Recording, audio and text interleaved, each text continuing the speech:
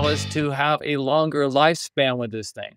So, Steve, I think you do talk about a sense of planned lifespan. That is that you're not trying to make something that lasts forever, but you should from the beginning realize, hey, we're going to probably have to change this out in a number of years. So let's build it in such a way that it's easier to change out in a number of years as opposed to pretending this thing is going to last forever. Right. There's an economic concept known as the economic life, where think of a car. When you buy a brand new car, the investment in the car is in buying the car. The maintenance costs are really low. Okay. As you keep the car longer and longer and longer, what you paid for it becomes less and less a portion of how much you've paid total, and the maintenance costs start to increase. And so what you see is if I can draw the graph this way, here, that you're starting with low maintenance cost, and over time you're increasing the maintenance cost. And on the other hand, you're starting with a high investment, but then you're amortizing the investment over the lifetime of the car. When you add those two cost curves together, it's the shape of the letter U.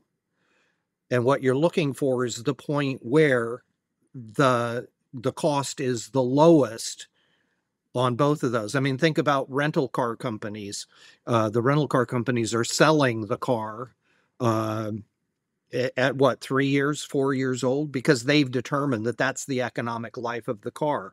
It gives them the most amortization of the cost to buy the car with the least amount of forward coming maintenance cost. It's most economical for them to keep the car that long and sell it and buy a new one. And the point is that we need to be looking at the same way at software. Yes, there was a big initial investment to put it in place, but over time you've amortized that initial investment.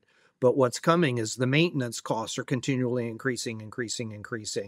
And we should, in the industry, really commit to, okay, we're going to build this new version of the system, but our anticipated economic life is, let's just say, 12 years. We're going to put in place a plan today. We haven't even built the new system yet, but we know that we're going to replace it after 12 years.